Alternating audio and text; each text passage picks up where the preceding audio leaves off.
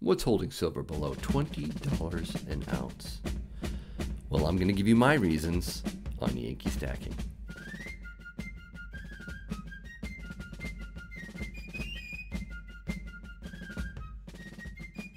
Thank you so much for watching Yankee Stacking.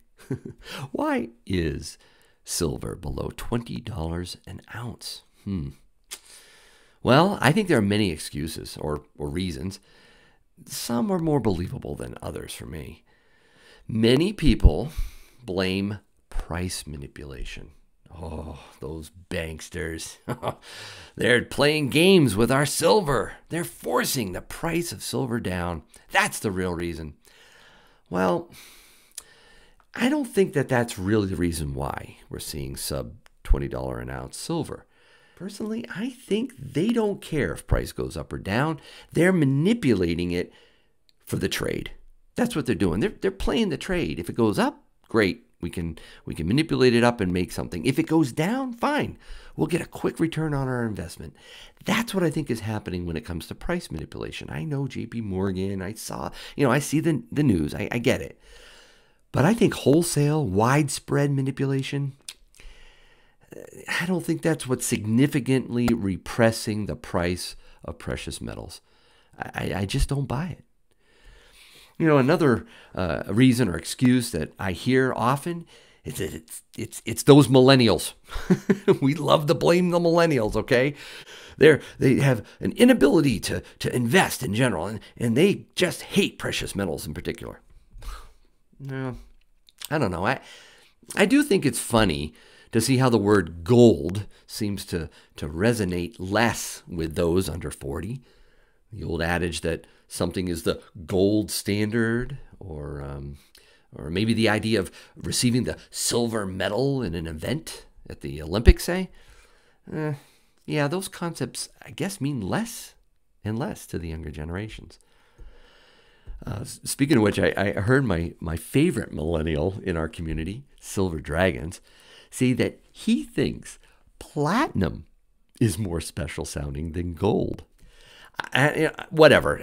I don't blame millennials at all for why silver is below $20 an ounce. No, I just think they don't have the inclination or education, or at least they don't have the discretionary income to buy silver. Never mind gold.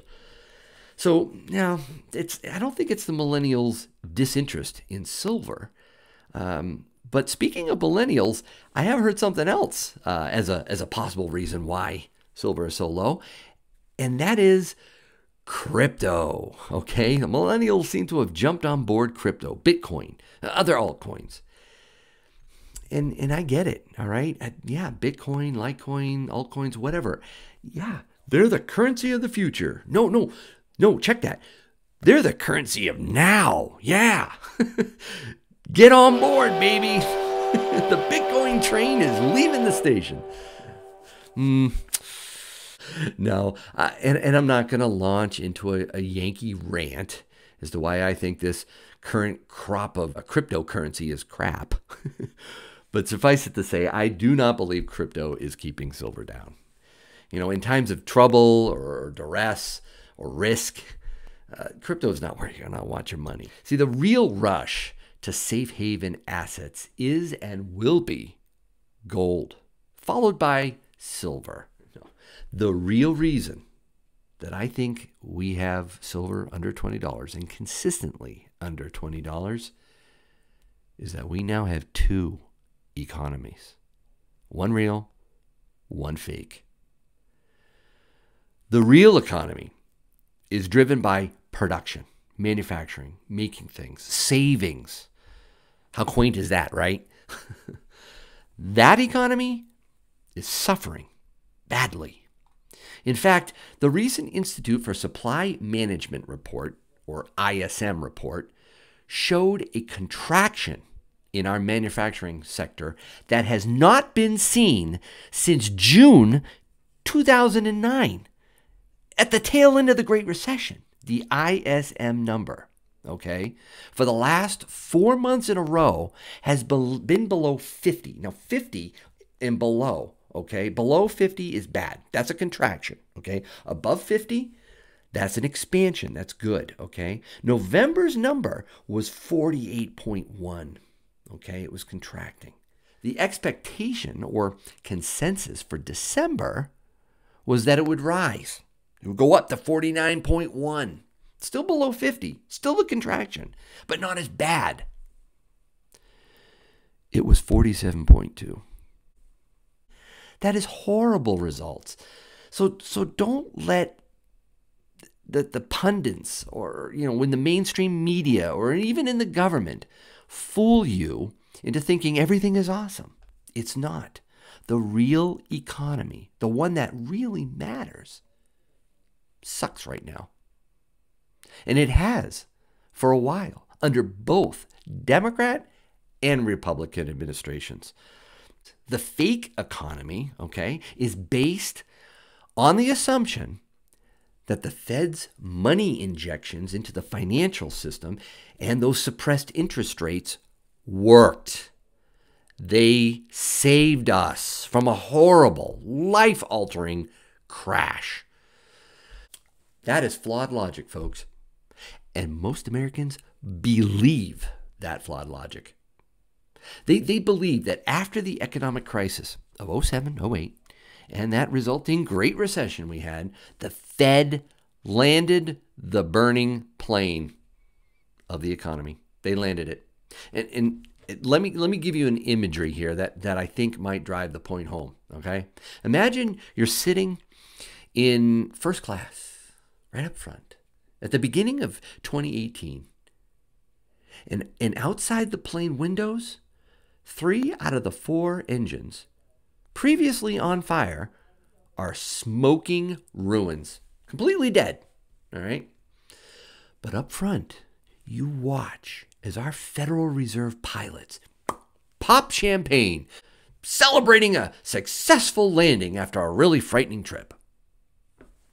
What? We're still at 38,000 feet.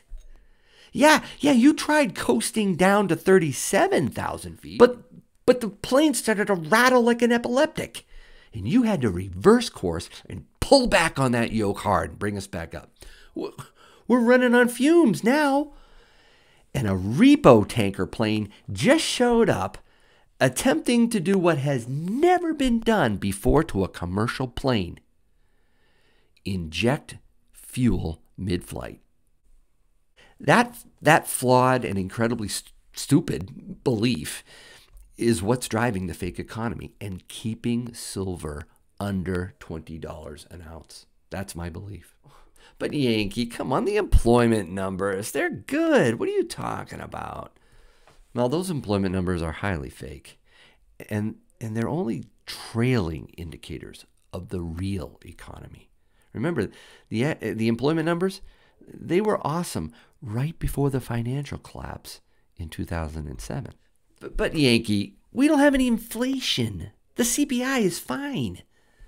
Well, those CPI numbers, they're fake too, okay?